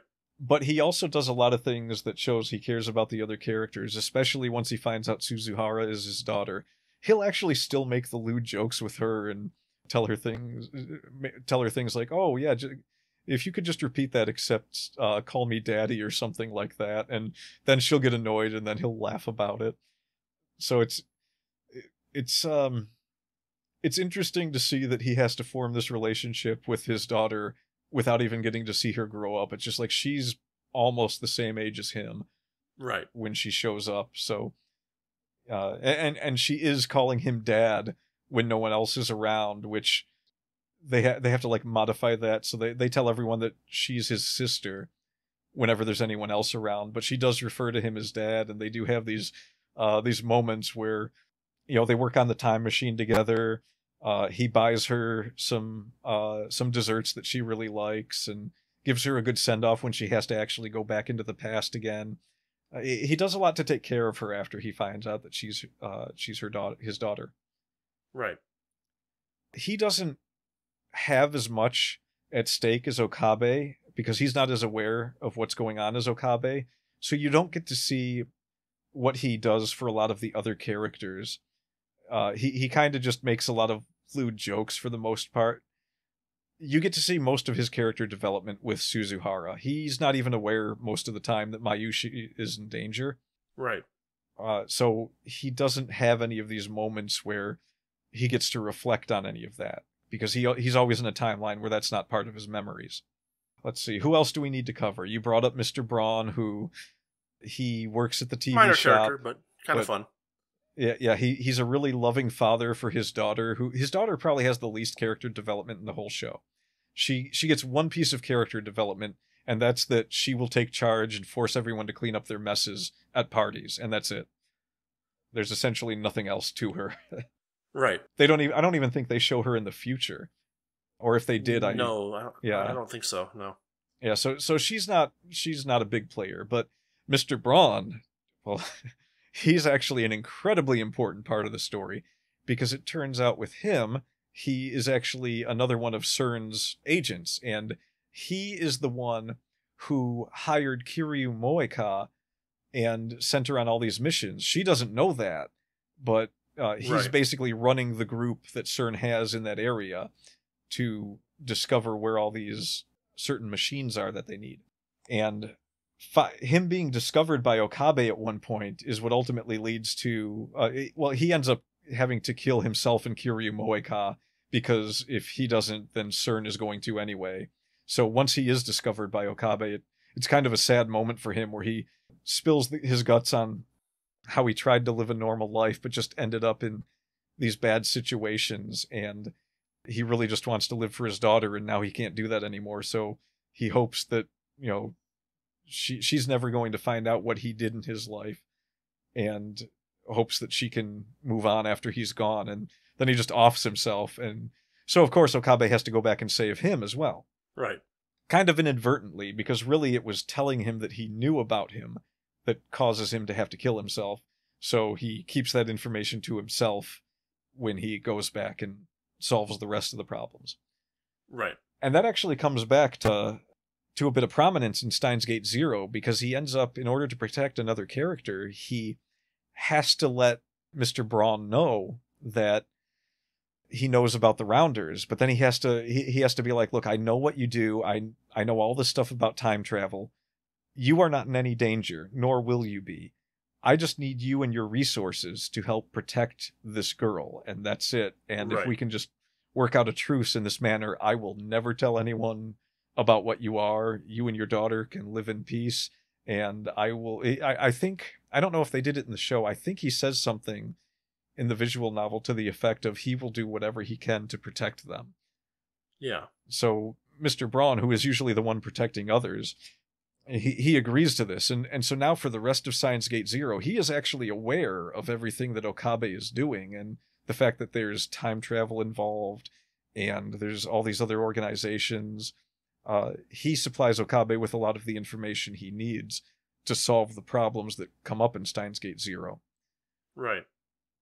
I think maybe we can do multiple episodes of this if we want to kind of talk about the story more, and maybe get into some of the other characters a bit more deeply.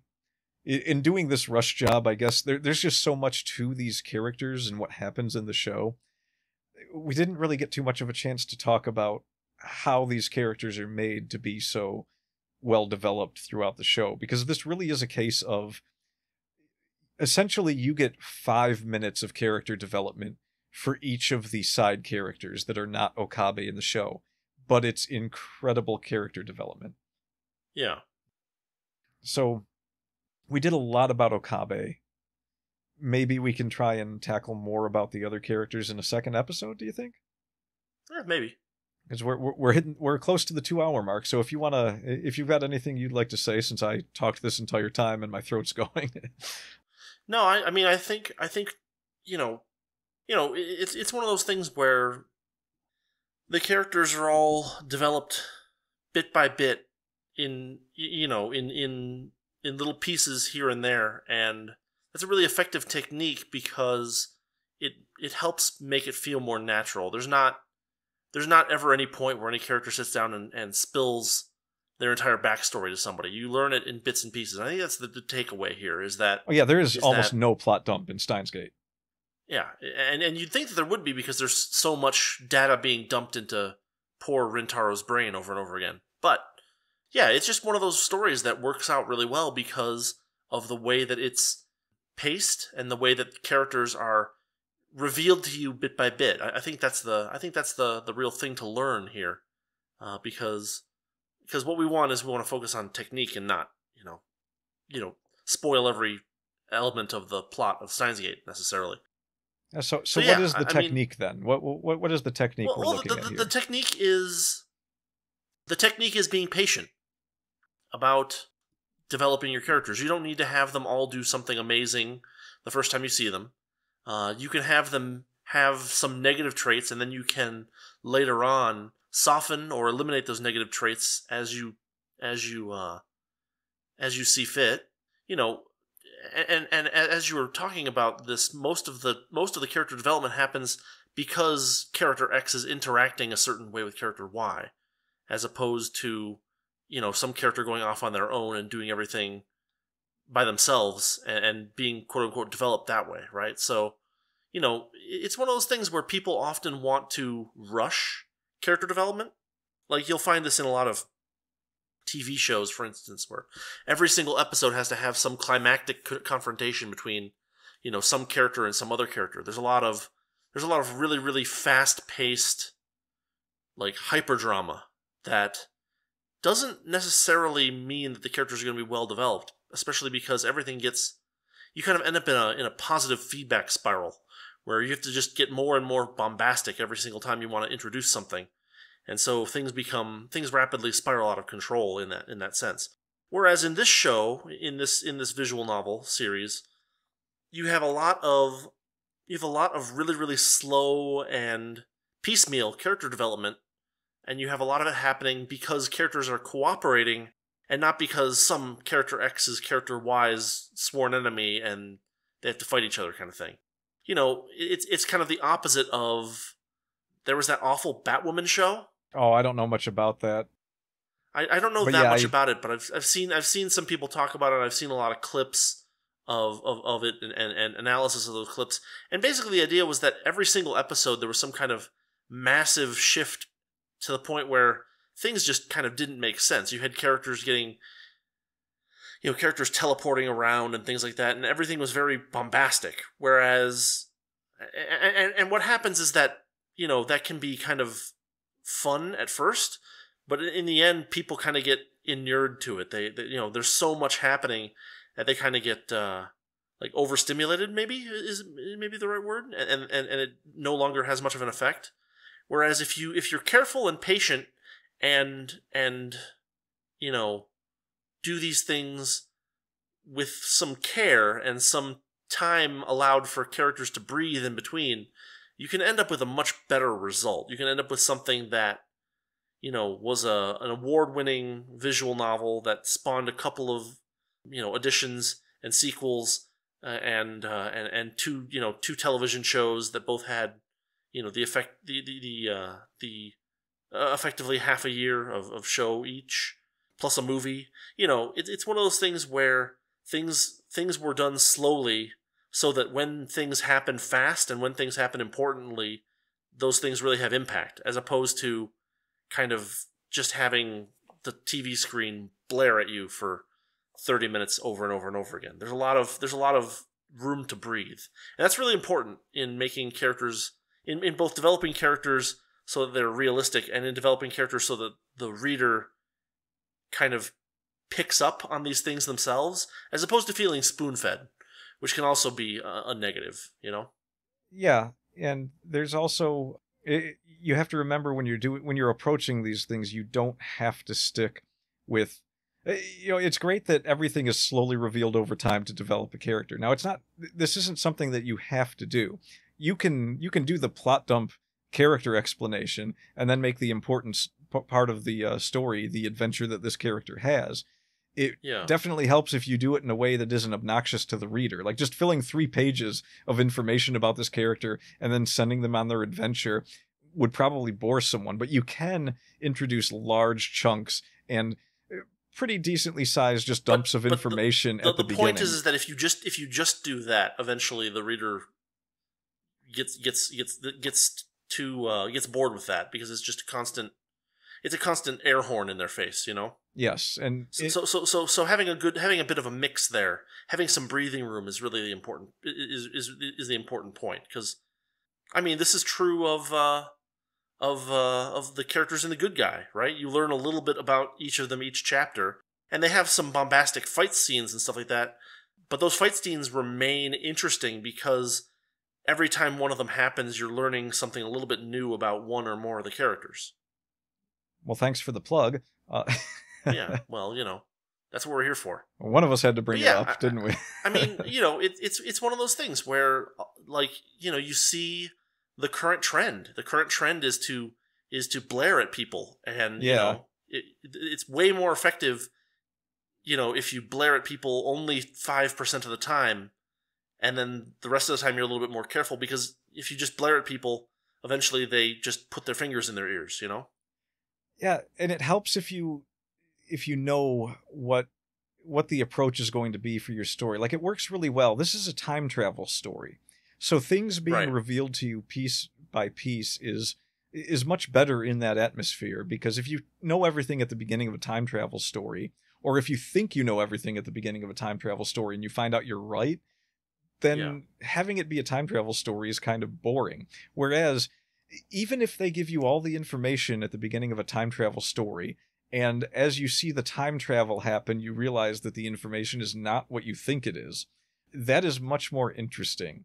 And also, another thing to remember about Steins Gate in particular, having most of the story show up through the focal point of Okabe Rintaro gives you glimpses at other characters that can be much more effective than if you had been in their perspective, or in like a sort of third person perspective of all the characters, because you have to see what's revealed about each character through Okabe's eyes in most cases. Right. This is a good way to do it if you're writing a first person story. If you're writing a third person story that sticks to one character for the majority of it, this is also a good way. But you know, you can think of it in terms of, let's say you're writing a story. Let's pull some fantasy stuff. You're writing a story about a fantasy thief character, and you just give a plot dump at the beginning of, oh, it's this very agile character who was brought up in the circus or something, or some kind of thing that required some just gymnastic ability, and he learned to pick locks from this person at the circus, or that person at, you know, just learned it on their own just to be able to survive. It has all these skills from surviving on the streets as some poor beggar child, and grew up to become a thief because they had no moral compass, yada yada yada. Whereas, okay, you see how bad that sounded? Yeah. Whereas you can tell a story and you show the character going down a dark alley and looking over their shoulder and pulling some tools out of their pocket and fiddling with the door, and this establishes that this character is a pickpocket. And, you know, as the story goes on, you know, maybe a third of the way through, or even halfway, or even all the way at the end, you know, you can play around with the timing of it, but, you know, at some point you have the character reflect on the way their master taught them to pick locks, and then it's like, oh, okay, so this person learned from someone.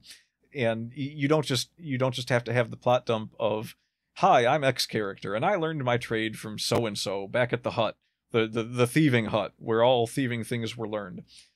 Well, I think you're getting too far into like a caricature. Like we need actual examples of things where this has happened, right? Like, I gave the Batwoman example, but like, I mean, at some point we get to the point where we're just saying things that are way too obvious for people, and maybe it's not so helpful. But like, it's important to connect the obvious things to what we talked about. Yeah. Okabe doesn't at any point tell you everything about himself. You learn about his past with Mayushi as the story progresses. You learn about why Mayushi is called his hostage from a funny little moment that takes place in the story. Yeah. That gives you some insight as to why Okabe does the things he does. You learn about Makisei's research into time travel, which is a counterpoint to her actual belief that time travel is possible, and that leads into a backstory of hers later on in the show, where you find out she had presented this time travel stuff to her father, and he kind of shot her down and made her feel bad about it, and only to end up later on stealing her research, because he actually came to the conclusion that it was viable. You learn about... I'm trying to think of a good one for Hashida. He makes a lot of lewd jokes, and he will continue making those lewd jokes for a very long time. But in his way, he has a lot of very subtle development in the sense that when you get to glimpse him just briefly in the future, it's like, oh, what happened to this guy? Because he was kind of this fat slob who made lewd jokes and talked in a funny voice. Yet in the future, he's this brilliant inventor of a time machine, and he's much skinnier. He actually works out a lot, and he stands up straight. He talks clearly, and he is a very good father to Suzuhara. So there's a lot of development that just you fill it in your head, but you know it happened, and you have to kind of look at the events that took place between then and now, or then in the future, to figure, okay, what caused him to have these big changes? And there's no definite conclusions there, but you can make assumptions about how he needed to be a good... He knows his future. He needs to be able to be in shape to handle what's coming. He needs to be able to be a good father so that he can teach his daughter the things she needs to know to go into the past.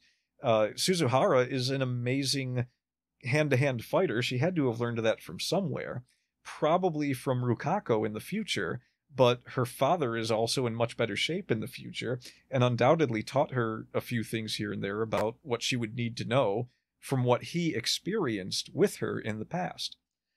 Yeah. So his character, more than anyone's, probably comes full circle, because he's the only one in the show that... we don't even know much about what Okabe does in the future. We only get to see the few things that he knows once he makes that short visit. But Hashida is burdened with knowing almost his exact future. And in one of the timelines, it's established that Mayushi and Okabe are both dead, and he's the last man standing and has to send his daughter back in time. He also has to deal with the fact that at some point he's going to have to let his daughter go and send her into the past for this to happen. So he knows the exact day at which is going to be his last day that he gets to spend with his daughter in the future. And they don't really show you much of any of what he has to struggle with in that sense, but it is a part of his character that the reader or the viewer is aware of. Right. So you don't even necessarily have to have this be a development for the character for it to have impact on the reader. So just dropping these subtle things along the way, just, Mayushi's sudden ability to play detective and figure out who Suzuhara's father is, tells you a lot more about what's going on behind the scenes. When you learn a little more about her past and the things that her and Okabe went through, you get a better glimpse at what kind of person she is. Moeka starts off as someone who just seems really, really sheltered and shy, and ends up being a top-notch agent and assassin for a large segment of CERN's evil organization wing. Yeah. It's a lot better than if you... if you had received all of this information up front about all these characters, the show would not have been worth watching. Right. It would have been a good proof of concept for a show that would have been better if you hadn't known everything from the start. Right. So I think that's our takeaway. Character development. Be patient.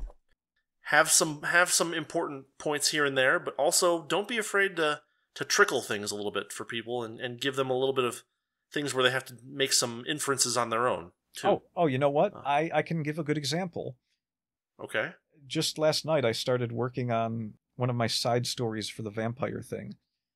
Mm-hmm. And it's going to be about Erzgelda's assassin, her personal assassin, now that they're not murderous vampires anymore in that universe. Yeah. She has to find new work, and Erzgelda's solution is, well, I'm going to be going away with Ray Peril and Silence for a while, because we've apparently figured out how to travel to different worlds. So we're going to need someone to be in charge of the vampires, and the only vampire that's left was that really is really the best vampire for the job is Guadal from the beginning of The Good Guy, the vampire that is gigantic and monstrous and Ray Perel beats up. And nobody's seen him since that happened, but rumor has it he didn't actually die, because Ray Perel didn't actually kill him. He left him there to either live or die, and you never hear about him after that. So I kind of use that to say, okay, your mission as my personal assassin who likes taking missions from me, and that's kind of her thing. Her character is that she does Erzgelda's bidding, and she doesn't know what to do if she doesn't have that. Right. She's going to go hunt for Guadal and let him know that he's the Viscount of vampires in the absence of Erzgelda. And it's just a short little fun thing I'm going to write, but I started writing it and I ended up with a lot of kind of plot dumping my way into the parts that I wanted to get to because I wasn't sure how I wanted to start it.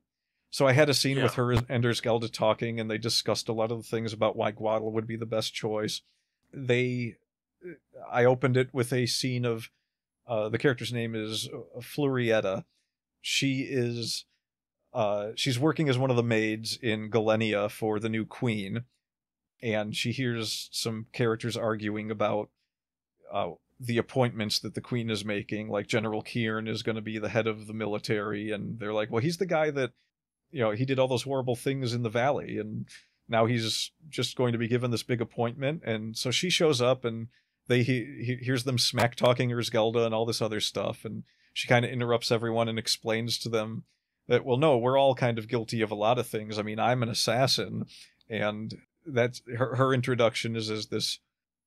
I give a lot of description of who she is in her introduction. I wasn't satisfied with it, and I rarely do this, but I'm going back and I'm rewriting the whole thing as her just wandering from place to place and dropping hints about who she is and what she's doing as it goes along. And I can't believe I didn't think of that to talk about while we were talking about all this, but it kind of fits the bill. I wasn't happy with, even for a short story, giving that much of a plot dump. So I'm going to go back and kind of sprinkle it in as she goes from place to place hunting down Guadal. Right. So yeah, use this in your own writing, and if you think a plot dump is necessary, keep it small. Don't wall of text your readers to boredom.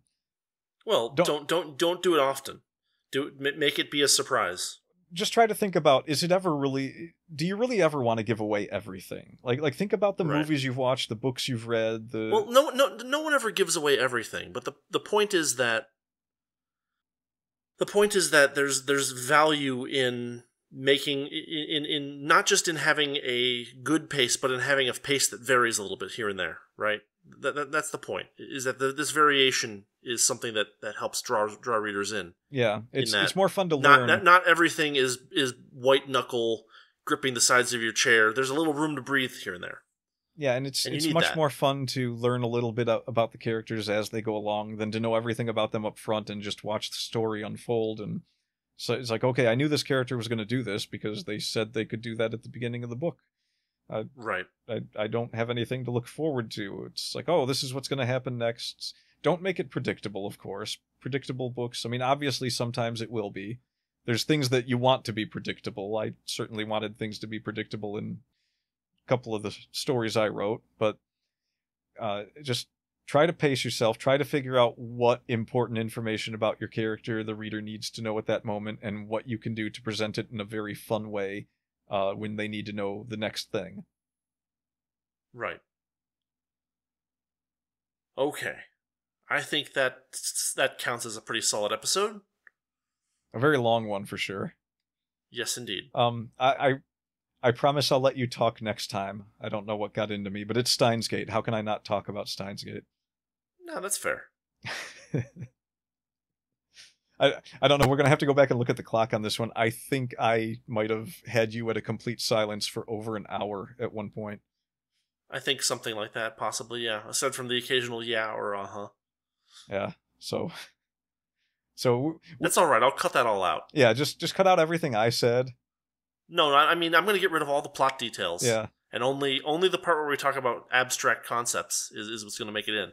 So this is actually going to be one of our shortest episodes, because we only did that for 5 minutes at the very end. Make it exactly the length of the convergence meter, at the end of Steins Gate. So it's going to be like 1.6 minutes or something. That would be rather difficult. All right, until next time. Yes, until next time, we are the Wordy Pair, and thank you for listening. As always, I'm Rudy. And I'm Justin. And we'll see you next week. Thanks for listening to the Wordy Pair Podcast.